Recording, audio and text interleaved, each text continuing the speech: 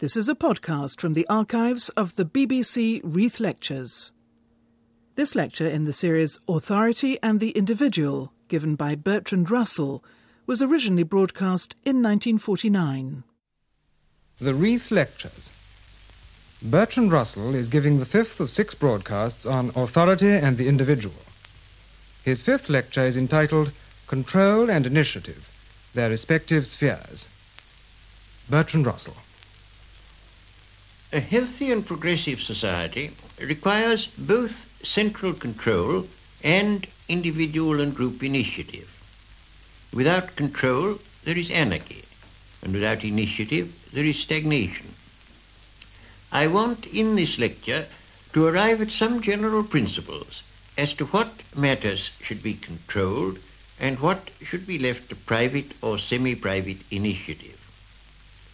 Some of the qualities that we should wish to find in a community are in their essence static, while others are by their very nature dynamic. Speaking very roughly, we may expect the static qualities to be suitable for governmental control, while the dynamic qualities should be promoted by the initiative of individuals or groups. But if such initiative is to be possible, and if it is to be fruitful rather than destructive, it will need to be fostered by appropriate institutions, and the safeguarding of such institutions will have to be one of the functions of government. It is obvious that in a state of anarchy, there could not be universities or scientific research or publication of books, or even such simple things as seaside holidays. In our complex world, there cannot be fruitful initiative without government, but unfortunately there can be government without initiative. The primary aims of government, I suggest, should be 3: security, justice, and conservation. These are things of the utmost importance to human happiness, and they are things which only government can bring about. At the same time, no one of them is absolute. Each may, in some circumstances, have to be sacrificed in some degree for the sake of a greater degree of some other good. I will say something about each in turn. Security, in the sense of protection against life and property, protection of life and property, has always been recognized as one of the primary purposes of the state. Many states, however, while safeguarding law-abiding citizens against other citizens, have not thought it necessary to protect them against the state. Wherever there is arrest by administrative order and punishment without due process of law, private people have no security, however firmly the state may be established. And even insistence on due process of law is insufficient, unless the judges are independent of the executive. This order of ideas was to the fore in the 17th and 18th centuries under the slogan liberty of the subject, or rights of man. But liberty and the rights that were sought could only be secured by the state, and then only if the state was of the kind that is called liberal. It is only in the West that this liberty and these rights have been secured. To us in the present day, a more interesting kind of security is security against attacks by hostile states. This is more interesting because it has not been secured, and because it becomes more important year by year as methods of warfare develop.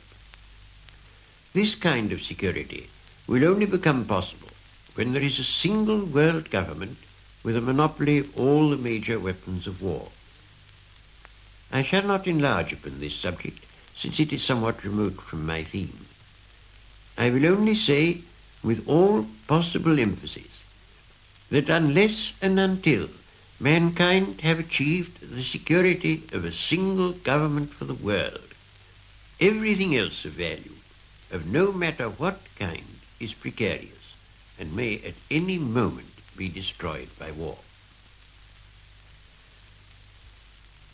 Economic security has been one of the most important aims of modern British legislation.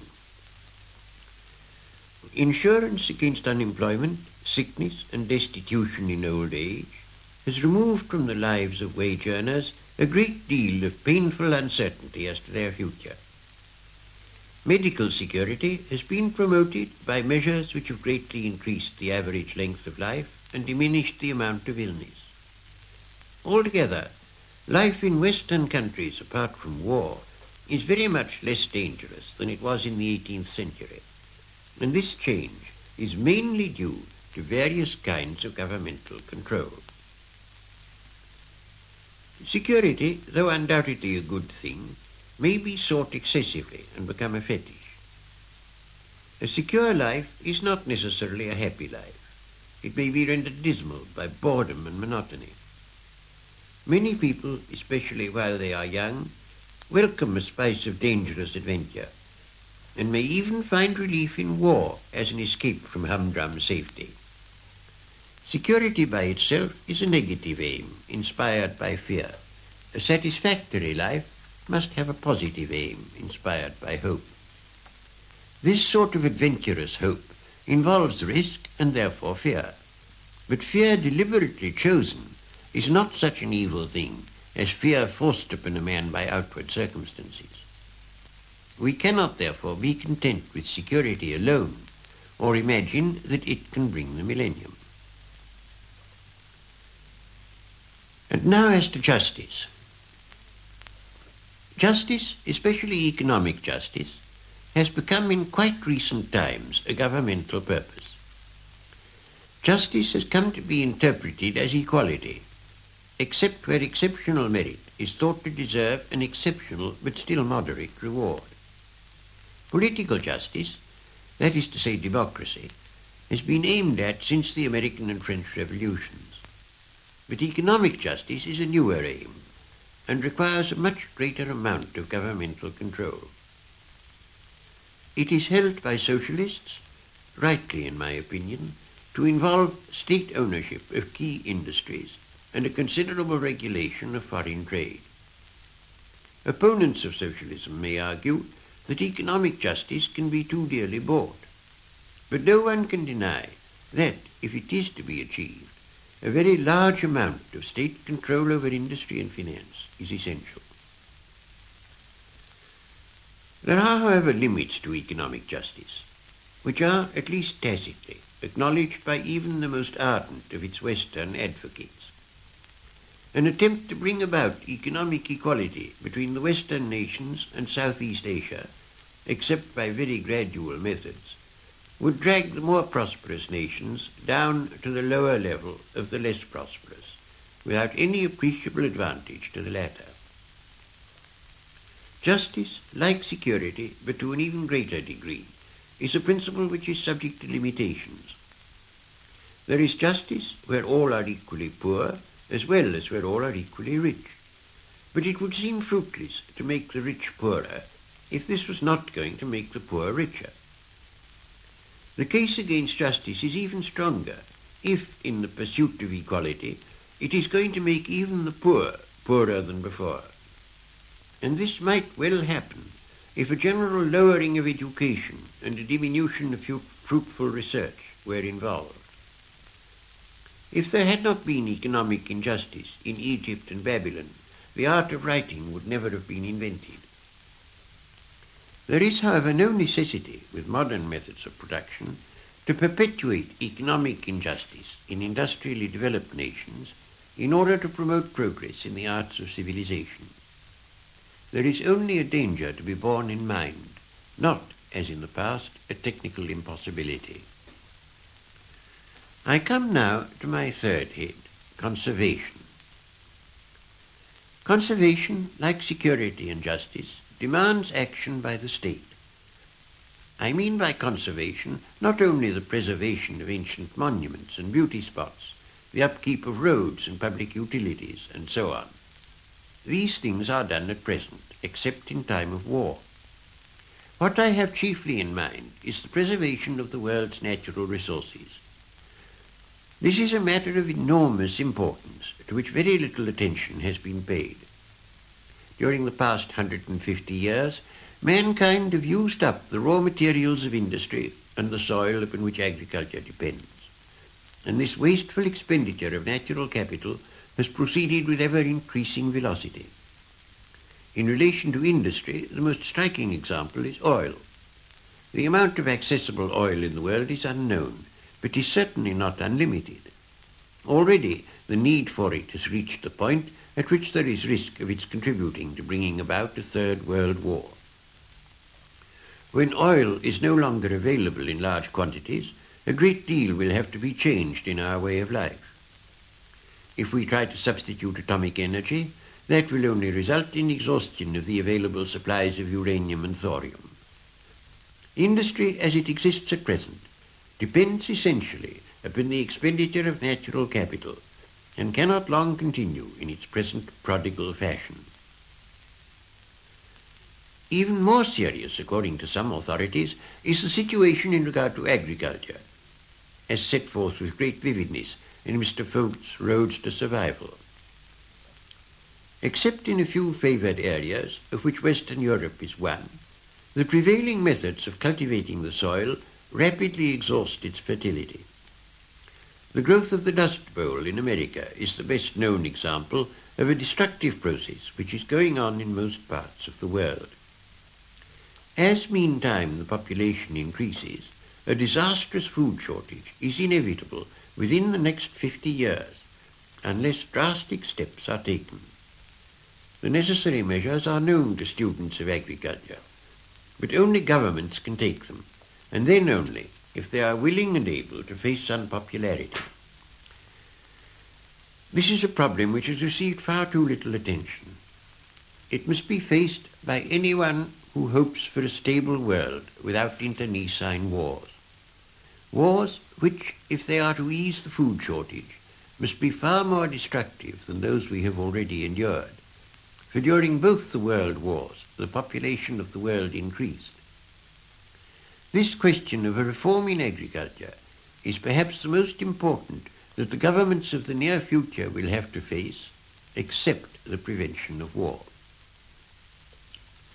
I have spoken of security, justice and conservation as the most essential of governmental functions because these are things that only governments can bring about.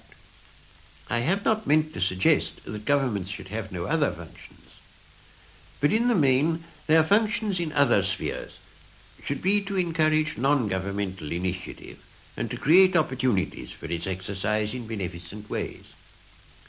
There are anarchic and criminal forms of initiative which cannot be tolerated in a civilized society. There are other forms of initiative, such as that of the well-established inventor, which everybody recognizes to be useful. But there is a large intermediate class of innovators of whose activities it cannot be known in advance whether the effects will be good or bad.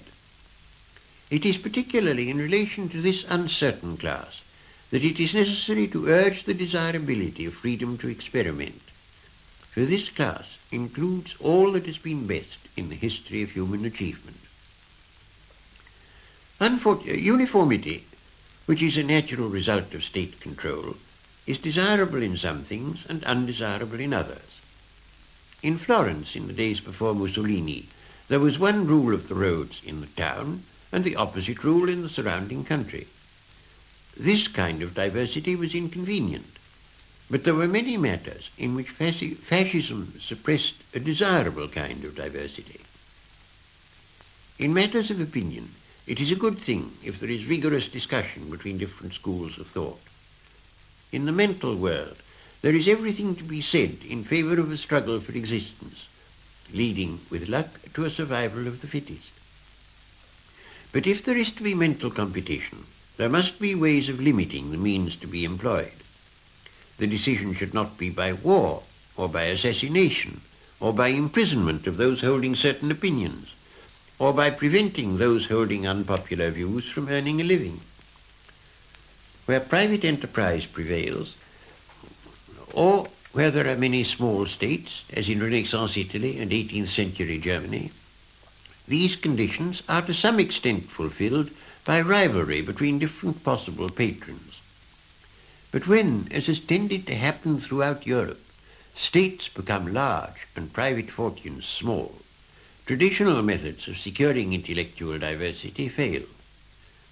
The only method that remains available is for the state to hold the ring and establish some sort of Queensberry rules by which the contest is to be conducted. Artists and writers are nowadays almost the only people who may, with luck, exercise a powerful and important initiative as individuals and not in connection with some group. While I lived in California, there were two men who set to work to inform the world as to the condition of migrant labor in that state. One, who was a novelist, dealt with the theme in a novel. The other, who was a teacher in a state university, dealt with it in a careful piece of academic research.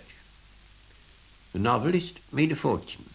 The teacher was dismissed from his post and suffered an imminent risk of destitution. But the initiative of the writer, though as yet it survives, is threatened in various ways. If book production is in the hands of the state, as it is in Russia, the state can decide what shall be published, and unless it delegates its power to some completely non-partisan authority, there is a likelihood that no books will appear except such as are pleasing to leading politicians. The same thing applies, of course, to newspapers. In this sphere, uniformity would be a disaster, but would be a very probable result of unrestricted state socialism. Men of science, as I pointed out in my third lecture, could formerly work in isolation, as writers still can. Cavendish and Faraday and Mendel depended hardly at all upon institutions, and Darwin only insofar as the government enabled him to share the voyage of the Beagle. But this isolation is a thing of the past. Most research requires expensive apparatus. Some kinds require the financing of expeditions to difficult regions. Without facilities provided by a government or a university, few men can achieve much in modern science. The conditions which determine who is to have access to such facilities are therefore of great importance. If only those are eligible who are considered orthodox in current controversies, scientific progress will soon cease, and will give way to a scholastic reign of authority, such as stifled science throughout the Middle Ages.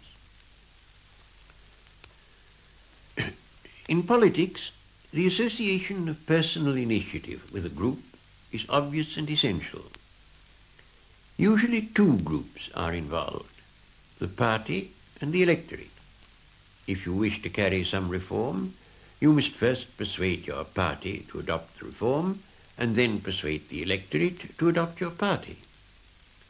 You may, of course, be able to operate directly upon the government, but this is seldom possible in a matter that rouses much public interest.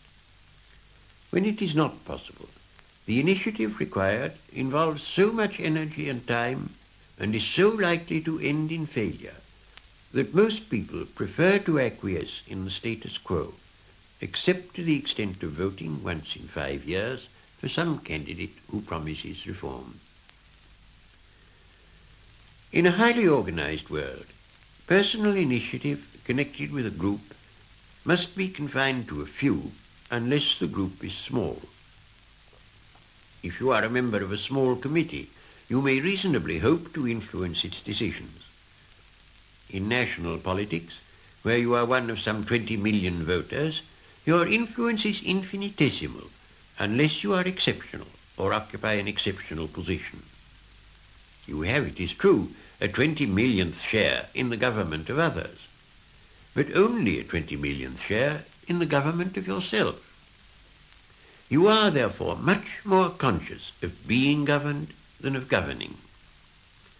The government becomes in your thoughts a remote and largely malevolent they, not a set of men whom you, in concert with others who share your opinions, have chosen to carry out your wishes. Your individual feeling about politics in these circumstances is not that intended to be brought about by democracy, but much more nearly what it would be under a dictatorship. The sense of bold adventure and of capacity to bring about results that are felt to be important can only be restored if power can be delegated to small groups in which the individual is not overwhelmed by mere numbers. A considerable degree of central control is indispensable, if only for the reasons that we considered at the beginning of this lecture. But to the utmost extent compatible with this requisite, there should be devolution of the powers of the state to various kinds of bodies, geographical, industrial, cultural, according to their functions. The powers of these bodies should be sufficient to make them interesting and to cause energetic men to find satisfaction in influencing them. They would need, if they were to fulfill their purpose, a considerable measure of financial autonomy. Nothing is so damping and deadening to initiative as to have a carefully thought-out scheme vetoed by a central authority which knows almost nothing about it and has no sympathy with its objects. Yet this is what constantly happens in Britain under our system of treasury control. Something more elastic and less rigid is needed if the best brains are not to be paralyzed. And it must be an essential feature of any wholesome system that as much as possible of the power should be in the hands of men who are interested in the work that is to be done. The problem of delimiting the powers of various bodies will, of course, be one presenting many difficulties. The general principle should be to leave to smaller bodies all functions which do not prevent the larger bodies from fulfilling their purpose. Confining ourselves for the moment to geographical bodies, there should be a hierarchy from the world government to parish councils. The function of the world government is to prevent war, and it should have only such powers as are necessary to this end. This involves a monopoly of armed force, a power to sanction and revise treaties, the right to give decisions in disputes between states. But the world government should not interfere with the internal affairs of member states, except insofar as is necessary to ensure the observance of treaties. In like manner, the national government should leave as much as possible to county councils, and they, in turn, to borough and parish councils. A short-run loss of efficiency may be expected in some respects, but if the functions of subordinate bodies are made sufficiently important, able men will find satisfaction in belonging to them. Whether an organization is geographical or cultural or ideological, it will always have two sorts of relations, those to its own members and those to the outside world. The relations of a body to its own members should, as a rule, be left to the free decision of the members so long as there is no infringement of the law. But relations to the outside world, if they cannot be settled by friendly negotiation, must be regulated by a neutral authority. To this principle there should be no exception until we come to the world as a whole, which, so far, has no external political relations. In a Wellesian war of the worlds, if that were possible, we should need an interplanetary authority. Differences between nations, so long as they do not lead to hostility, are by no means to be deplored. Living for a time in a foreign country makes us aware of merits in which our own country is deficient, and this is true whichever country our own may be. The same thing holds of differences between different regions within one country, and of the differing types produced by different professions. Uniformity of character and uniformity of culture are to be regretted. Biological evolution has depended upon inborn differences between individuals or tribes, and cultural evolution depends upon acquired differences. When these disappear, there is no longer any material for selection. In the modern world, there is a real danger of too great similarity between one region and another in cultural respects. One of the best ways of minimizing this evil is an increase in the autonomy of different groups. The general principle which, if I am right, should govern the respective spheres of authority and initiative may be stated broadly in terms of the different kinds of impulses that make up human nature. On the one hand, we have impulses to hold what we possess, and too often to acquire what others possess. On the other hand, we have creative impulses, impulses to put something into the world which is not taken away from anybody else. These may take humble forms, such as cottage gardens, or may represent the summit of human achievement, as in Shakespeare and Newton. Broadly speaking, the regularizing of possessive impulses and their control by the law belong to the essential functions of government, while the creative impulses, though governments may encourage them, should derive their main influence from individual or group autonomy. Material goods are more a matter of possession than goods that are mental.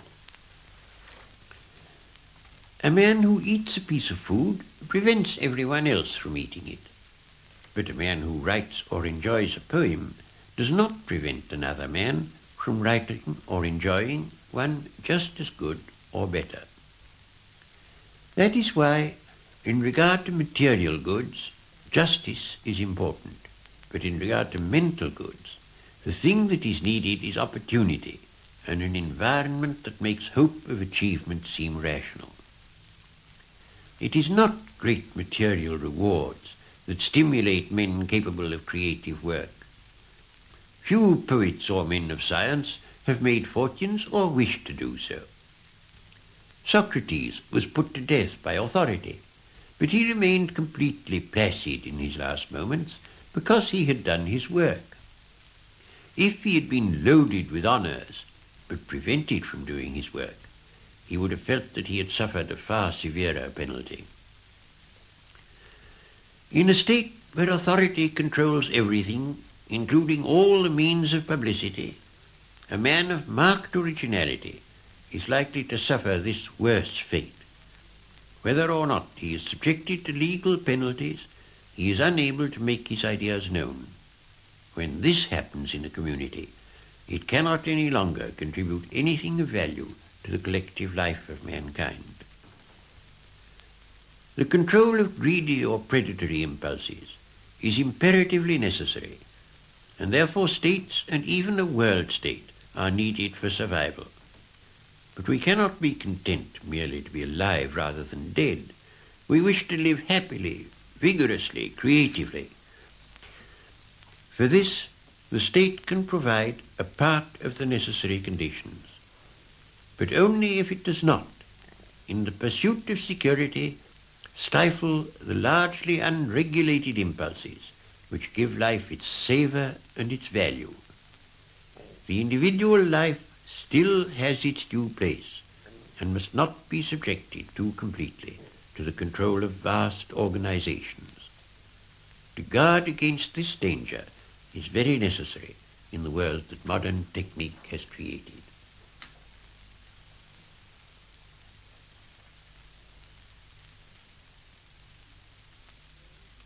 Bertrand Russell has been speaking on control and initiative, their respective spheres. The fifth of the BBC's Reith Lectures on Authority and the Individual.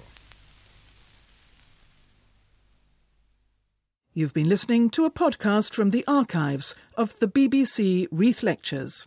For more podcasts, please visit bbc.co.uk/Radio4.